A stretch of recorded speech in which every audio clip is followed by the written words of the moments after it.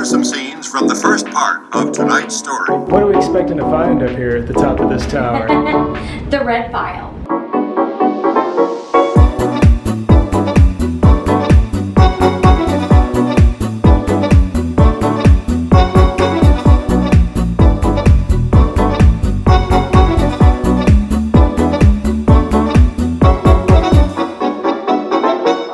Still in episode 5, Black Market Baby, after Sue Ellen meets with Buzz and makes arrangements to purchase the baby, she brings the mom, Rita, shopping, and then she sets her up in a nice apartment right here.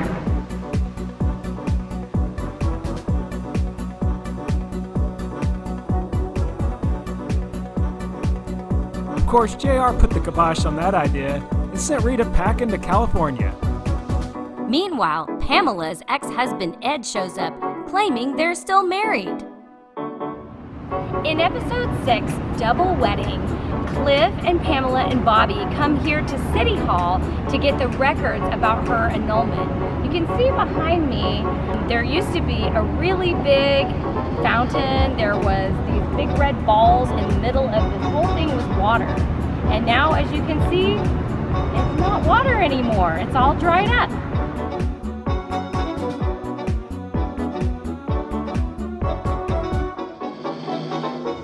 So they go inside to the records department here at Dallas City Hall. Yeah, they enter through these doors right here.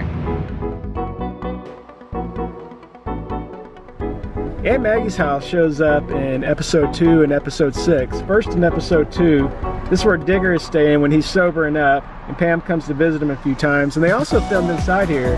And then in season 6, this is where Digger brings home Pam's ex-husband, and this is where he steals the annulment papers. That nasty Ed Haynes. Now we're at the Days Inn on Market Center Boulevard. This is where Pam's ex-husband is staying, and Bobby shows up and they have some words. Yeah, so right back here is where the pool was, where him and the ex-husband were exchanging those words. The pool is gone now. It's been filled in, and it's just a little grassy area now. Later, Cliff and Digger go back to confront him, and then he ends up, they get in another skirmish, and then later on, they come back again and the guy has split. He was trying to get money out of Pamela. Didn't work out.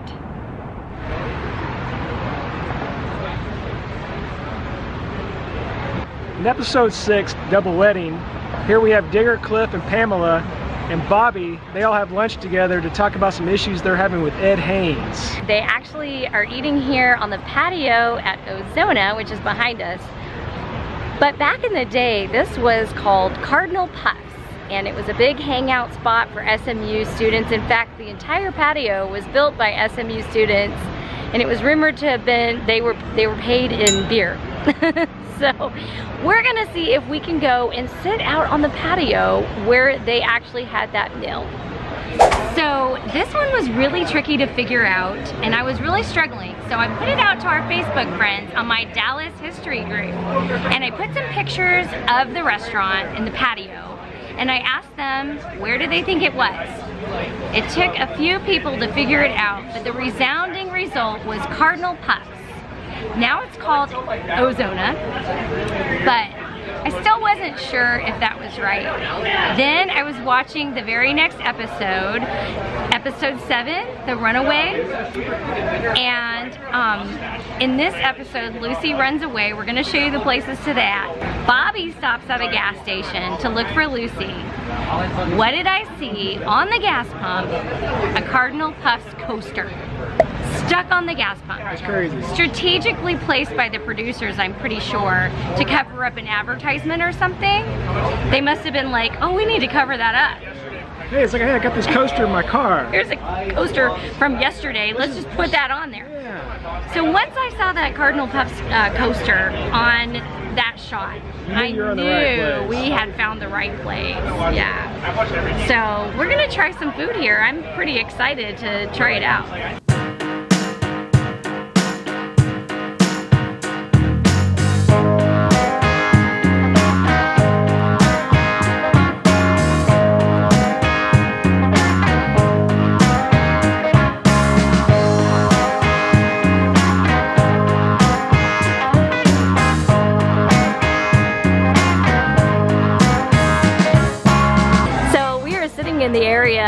that looks a lot like where they were sitting in this show. That's right. Except in the presence of Cliff Barnes. Cliff Barnes, except this fireplace back there wasn't there.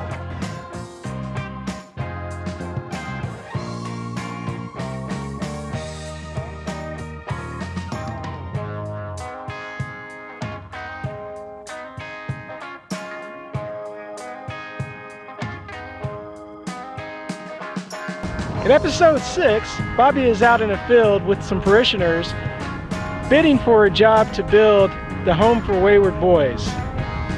I just want to say, Bobby is a multi-talented guy. I mean, in one episode, we have him riding a bucking bronco in a rodeo. He also runs the cattle ranch. And then later he runs Ewing Oil. And in this episode, he's bidding for a construction job. I mean, he's a man of many hats. He is. So this is actually the Trinity River bottom.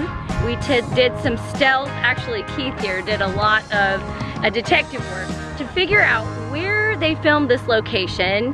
And we finally figured out, we think it's right around this area. If you look it up on your Google Maps, it'll come up as Trammell Crow Park. But it's the Trinity River bottom. A couple hints we had were this building here. This is the Dallas Anatole, and you can tell by the weird roof line what building that is. And you can see that over the shoulder of a couple of the women parishioners in that scene there. And also right here, you can see this DoubleTree behind them as well. So those two landmarks and this nice grassy area leading to a backdrop of downtown, and you can see that nice reunion tower in that scene as well. So pretty certain we're pretty close to where that was filmed, out here. The thing I remember about this area is we used to come down here to watch fireworks, and we'd all sit out on, like, bring a picnic and sit here on the hill and watch the fireworks over the Trinity River, and that's a really fond memory I have from my childhood. Pretty much the only reason I ever came out here.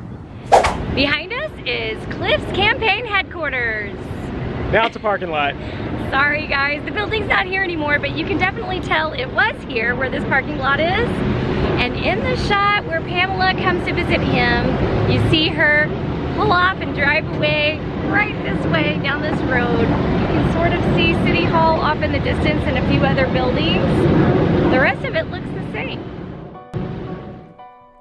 In episode 7 of season 2, Lucy runs away from home. Why in the heck would anyone want to leave beautiful Southfork? Speaking of Southfork, this is the first season that was filmed at Southfork Ranch in Parker, Texas.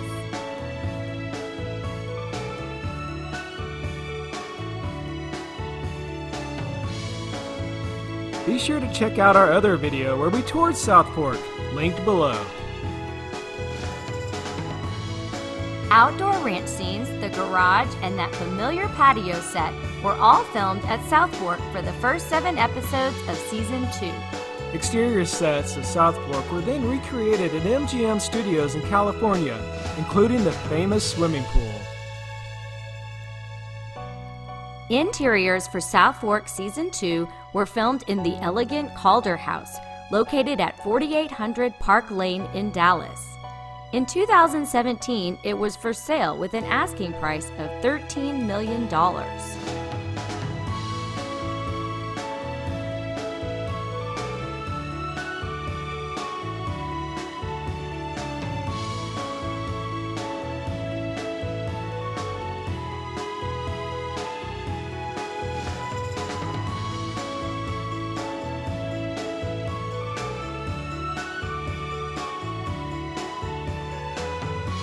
Rooms at the Calder House were also recreated at MGM Studios.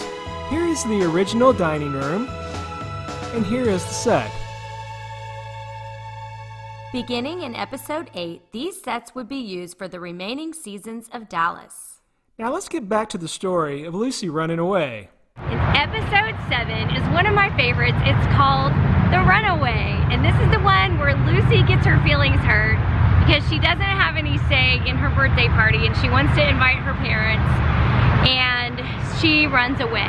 She takes JR's car and she runs away to San Antonio. But on the way to San Antonio, she stops right here.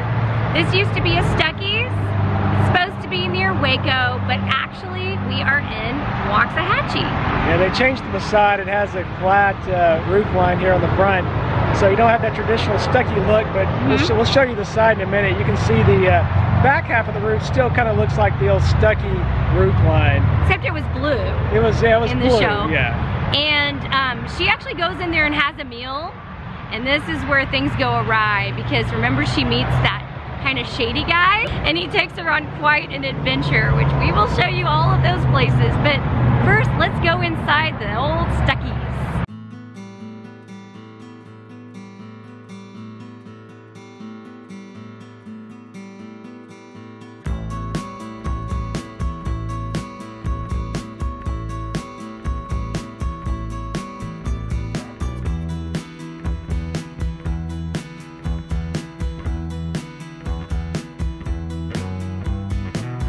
So here we are at the old Stuckey's. It looks really different.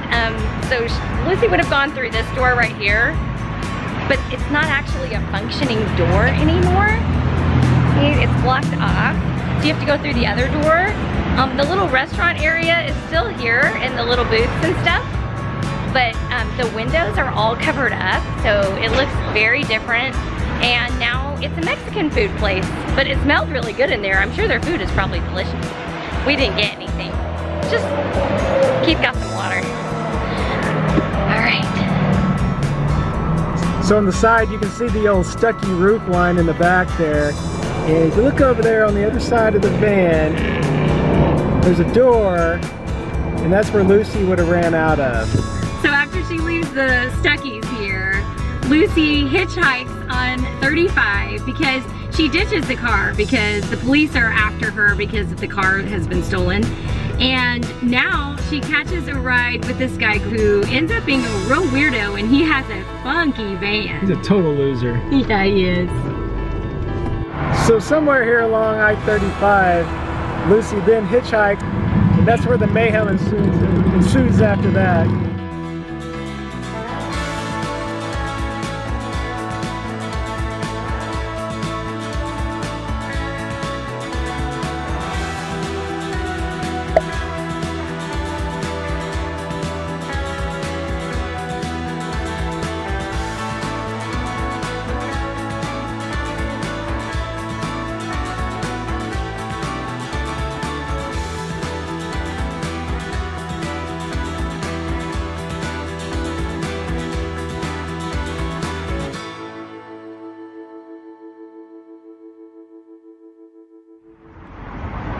After Lucy leaves the Stuckey's, he kind of holds her hostage, and he convinces her to enter a singing contest to try to win some money.